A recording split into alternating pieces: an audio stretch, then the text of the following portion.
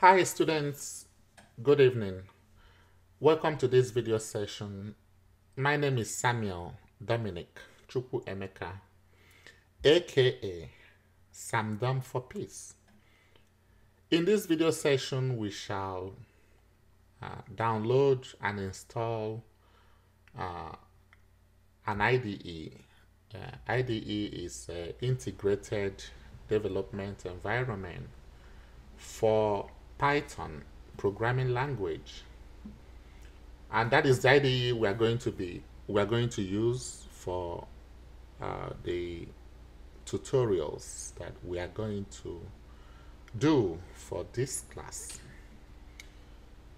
There are several IDEs, so many of them. Some are free, some are not, and in this video we are going to use a free one, which is an open source. An open source software is a free software. Is the one I've used for some time, and is the one that for now meets my expectations. I'm not going to mention other ones so that it doesn't mean that I'm taking side with this company and I'm not taking side with this company. But just keep in mind, you choose the IDE for Python based on what serves your needs, based on what can accomplish whatever work you want to do with Python. Please, this video is in the playlist, and it is important that you follow the videos in the playlist in order so that you can have a good knowledge, good working knowledge of Python programming language. You are using Codio. You're using the Codio IDE, which is great. Codio is not free. You paid for it. So you paid for it in your tuition. It's part of your tuition. So what happens when you graduate? You've worked with Codio, but once you graduate from this, or once you finish this course and you want to work with Python, what are you gonna do? So that's why I'm doing this video. However, I know you want to still make a good grade in the class, and you might ask me, okay, what if I decide to continue with Codio? That's fine if you want to, but some people probably would not. Some people would want open source software, so that's why I'm doing this video. Also, Codio uses system files.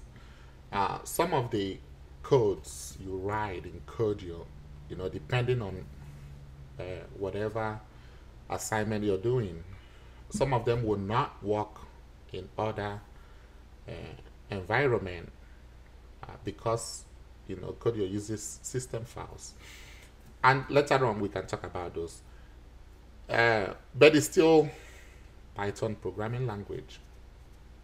Be it as it may, okay, be it as it may, some people might want open source, and that's why I want to do this video. Now, Codio is great, okay, it's great, and that's why we are going to, for the tutorials we shall do, we are going to do it both in Codio and in PyCharm. So what is PyCharm? PyCharm is the IDE that we are going to use for the Python tutorials. We may introduce some other IDEs later on, but for now, let's begin with PyCharm. So for the other subsequent tutorials we are going to do with Python, we are going to do it both in Codio and in PyCharm, so that you learn both ways. You can you have the best of both ends. So the first thing we're gonna do is you check whether you have Python in your computer. Now I'm using Windows 10 PC. That's what I'm using, Windows 10 PC. With the newer Windows 10 PC, some of them already come with a Python interpreter. As you have learned earlier on in previous videos, you see that Python needs an interpreter. So we need an interpreter, and some of the newer PCs, Windows 10, I think they come with Python interpreter, the Python IDE. IDE, which means Integrated Development and Learning Environment. So some of them come with it already. But some of you have PCs, it's not new, or maybe it's not Windows 10, so you don't have the Python IDE. Some people will say IDLE, IDLE. You might say IDLE or IDLE, whatever. But I call it IDLE, Integrated Development and Learning Environment.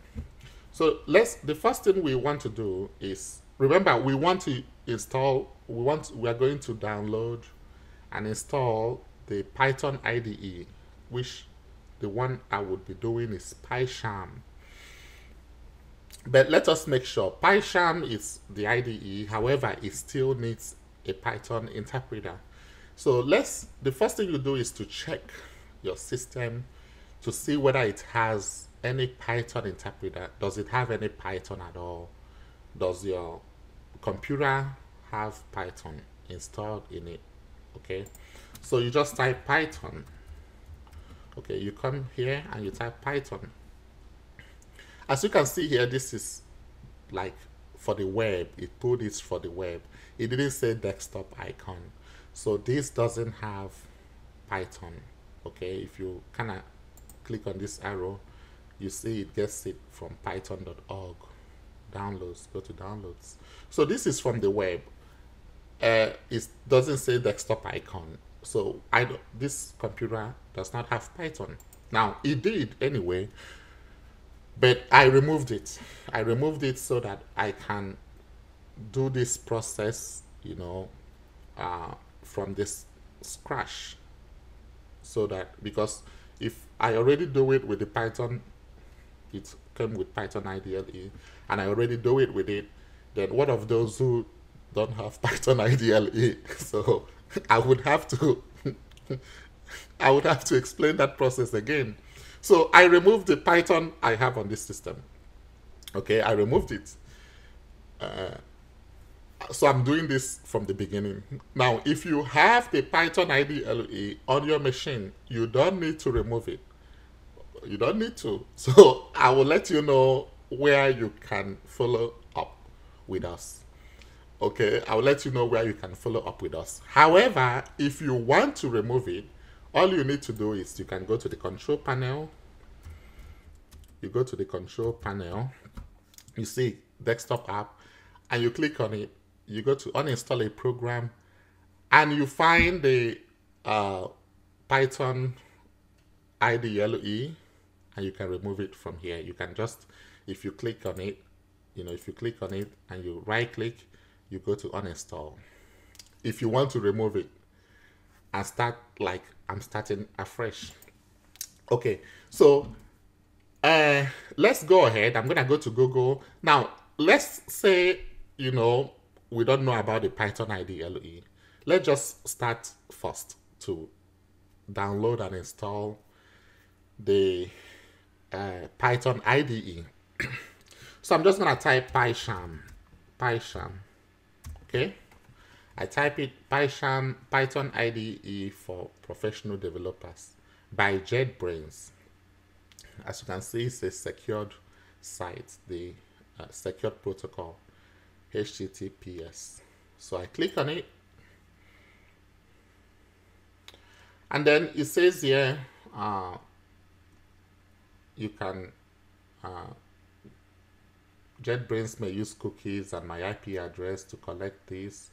I don't want it. Okay, I say no thanks. Okay, I just say no thanks. And you come here, you click download now. So when you click download now, you have the professional edition and the community edition. We want the community edition for this particular tutorials, Python tutorials that we're gonna do. We want the community edition. It's the lightweight IDE for Python and scientific development. When we get to web development, then we can either use this or we can use some other thing. So I'm gonna go here. We want the community edition. It's free, it's open source. You click on it. And of course your download should start shortly. The download is beginning to download. If you want this, you can check it. If you want to, you can subscribe. But I'm not going to subscribe. But if you want to, you can go ahead and subscribe. So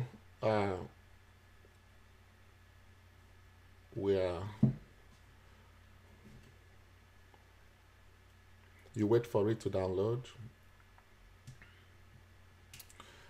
So it's done. It's finished downloading. We just click on it to run it.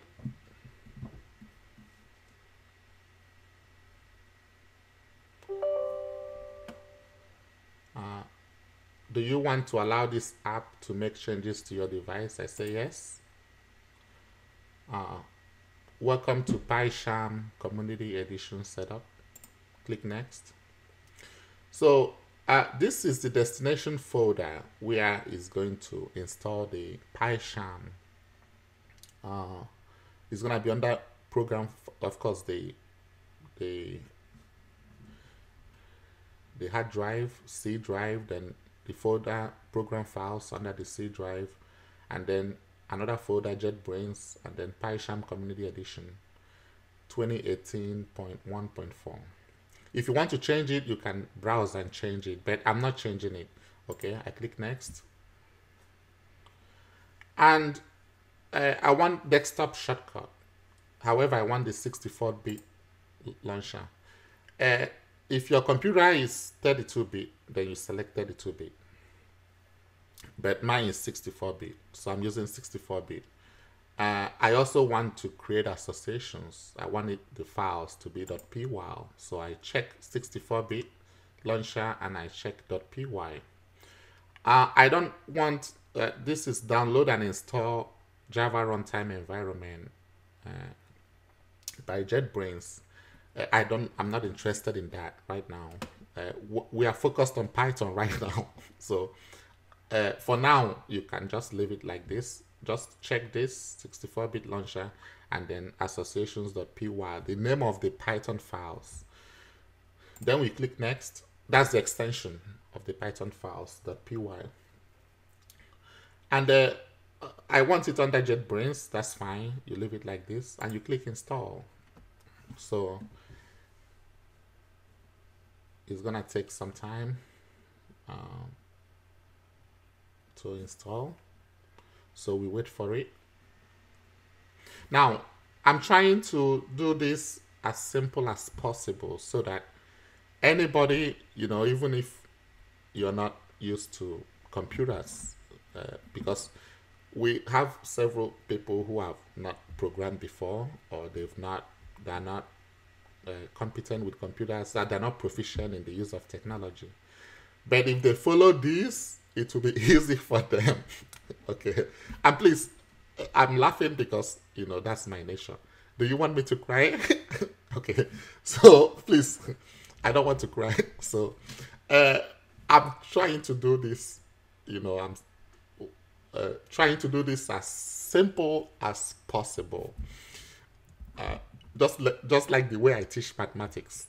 So I try to teach it as simple as possible so that anybody can understand it. And that is what I will try to do for your class. To do it as simple as possible. Okay, So we finished this. Uh, we already have the desktop icon. So you can just click finish. Finish. And we close this. Now we have the desktop icon here. So let's go ahead and open it. We're going to run our first project. Now, we don't want to import any settings. Do not import settings. So leave it like this. Click OK. And you take your time later on to read all these. You take your time to read everything. Scroll down all the way. And you click accept. If you reject it, then you will have to exit. So accept. Data sharing. I don't want data sharing. I don't want. I know it says by sending anonymous data about features and plugins used. I don't. So I'll say don't send. Now it says let's customize PyCharm. We want to select a theme. You have two themes here. Now this is as at the time and date of recording this video. Technology changes all the time. So I don't know whether you will have more themes later on. But this is the Dracula theme and this is the IntelliJ. I prefer this. It's brighter. IntelliJ. So it's brighter. Okay. And you can change it later on in settings. Appearance and behavior under settings, and then appearance under. You click on settings, you click on appearance and behavior, then you click appearance. We are going to be using this, so as we work with it, we will get familiar with it. You click next. Right now, download featured plugins. Right now, we don't want this for now, for what I'm doing now for this video. So I'm not going to download any of this. I will not download and install any of this for now. I'll just click start using PyCharm. Then let's create a new project. So as you come here now, you see interpreter field is empty. I know it says untitled. Now this is the location of your new project where you want, the projects we're gonna do for this course. The location to see those projects is this. But like I said, we need an interpreter. As you can see here, it says interpreter field is empty. So we just expand this, click on this arrow, expand this. We have new environment using, this, we have virtual environment and then Conda. These are interpreters for Python that comes with PyCharm. This is new interpreters that comes with PyCharm. If you click on this here, existing interpreter, you click here, there is none. No. So we don't have any interpreter here. So which means you don't have the Python IDE on your computer. You don't. So we're going to now cancel this. Now I don't want to use any of these interpreters. I want to use the Python IDE. Now you might ask me, why do I choose to do that? Okay. Some schools, some textbooks on Python, what they use is the Python IDE. Actually, they don't even use Python IDE. They use only the Python IDE. And you can do that. Okay, you can do that, but later on I will let you know why I don't want to do that. If you use the Python IDE, there are so many features lacking in it. You don't have IntelliSense, you don't have IntelliSense, you don't have code marking, several features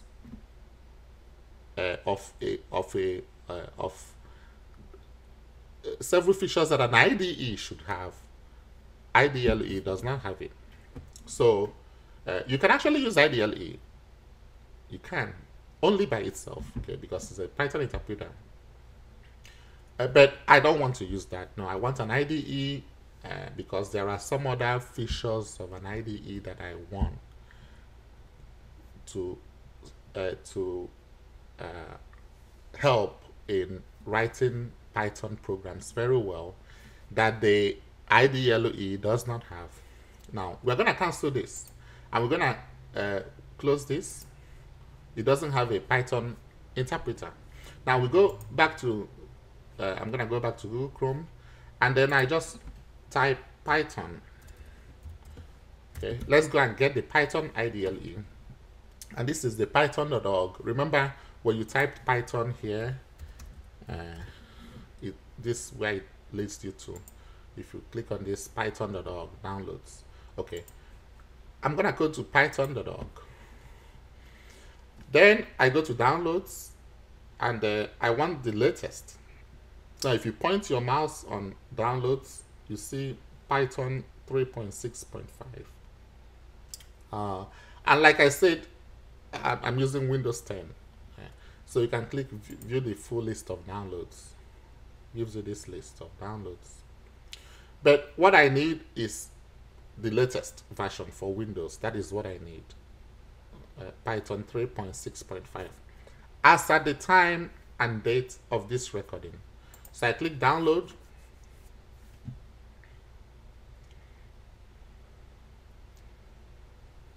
and once it's done, I just click it to download it. Here it says install Python 3.6.5 32-bit, and that's fine. The 32-bit will work for 32-bit and 64-bit, so it's okay. For now, we're not going to customize installation. No, we will not. So install launcher for all users recommended. Yes. Right now, I'm not going to check this right now. I will not check this. Like I said, let's start small. Let's start simple. Let's start simple. And then as we go on, we can now, so this video is, let's do it the simple way we can do to then we write a simple application, a simple Python application, and it works. Then other things, as we go on, we will learn. Okay. So I'm going to click install now. And I click yes. So it's going to install the interpreter, the Python interpreter. So it's installing.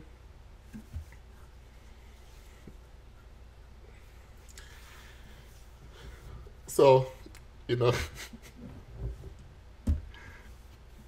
we want the way it could be easy so that people who want to major in computer science will still be in their major. Will not just see something and run away. Oh, this is difficult. No. Technology is meant to be easy. Okay? So, technology is meant to be easy, no matter what. And it's easy, Even if it's not, don't worry. By the grace of God, I will make it easy. I will make it easy. Okay? So,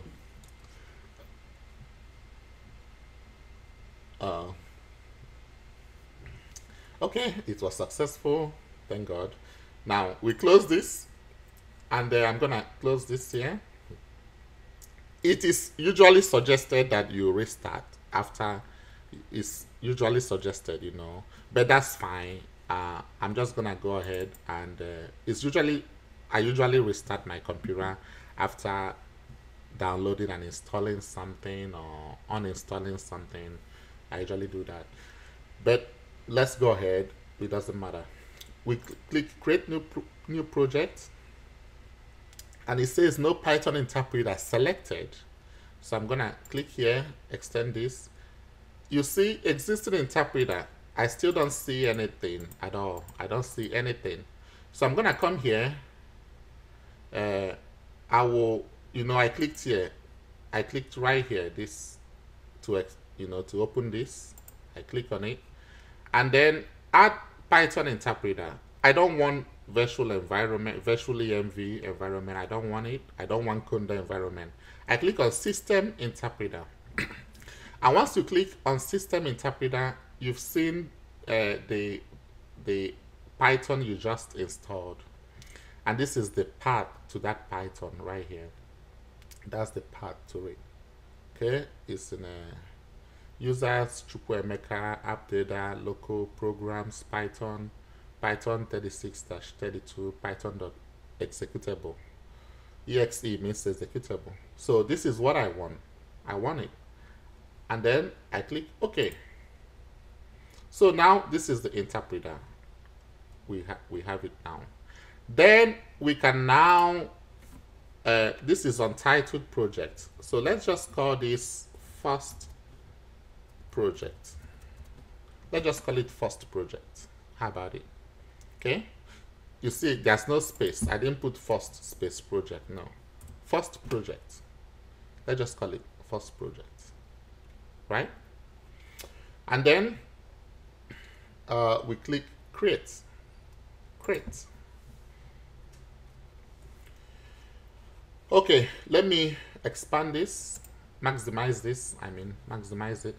And this is first project. One of the nice things about PyCharm is anytime you open it, it shows you tips. So show tips on startup. Please do not uncheck this. Please do not uncheck it. And you can click next tip, tells you several, gives you tips. But I'm gonna close this now because this is still running.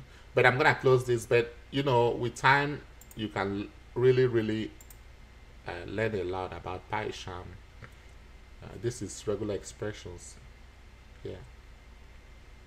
So I'm gonna close this here.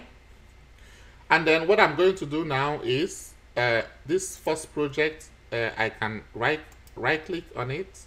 Right click, and let's create our new Python file. Okay, you right click, new Python file, and let's call this greeting. I know the first the first project many people write is hello world. Okay, let's call this now greeting.py. You click OK. So greeting.py, the Python file. And I'm just gonna, let's write our first project. So print is an inbuilt function.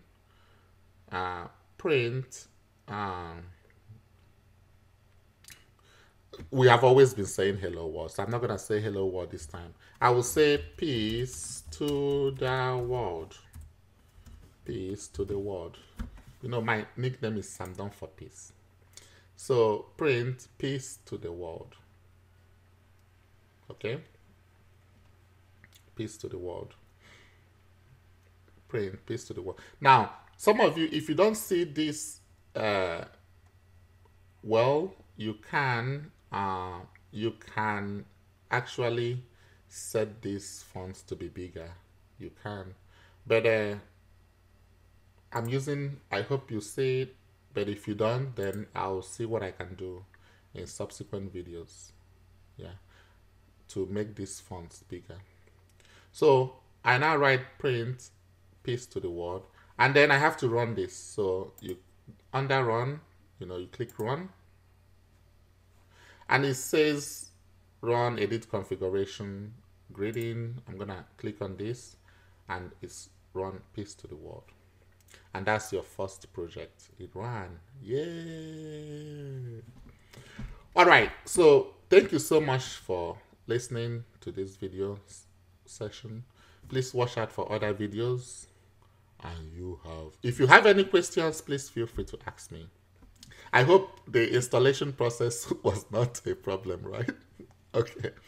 And of course, now if you come here and you type Python, you see now we already installed it. It's now Python 3.6 desktop app. Now, some of you already have it. If you have, that's first thing you do. Now, if you had it you don't need it. Before we started this installation, all you needed to do was to select that system file and add it. That's all you need to do. All right, thank you so much, and you have a good evening.